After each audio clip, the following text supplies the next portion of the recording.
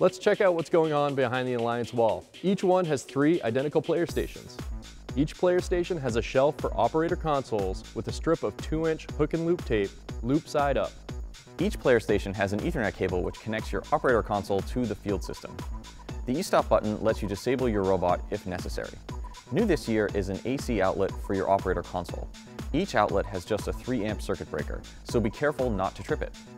If you find yourself in the middle station, watch out for the cabinet under the shelf. Above each station is a set of stack lights. They relay diagnostic information. The bottom amber light indicates if the e-stop has been pressed.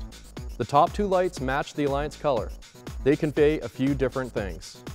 If they're off, it's before the match and the robot is linked but disabled. If they're on, the robot is connected and enabled, so you'd only see this during a match. If they're flashing, it's because the robot isn't connected to its driver station. The white starting line is 2.5 feet behind the Alliance wall, and everyone must stay behind it during autonomous. The Alliance station is bounded by the Alliance wall, the back of the logos, and white perimeter tape.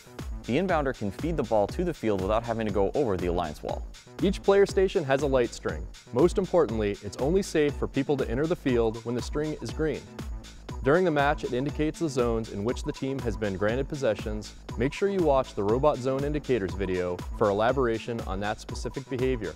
Each Alliance has a pedestal centered in the back of their Alliance station.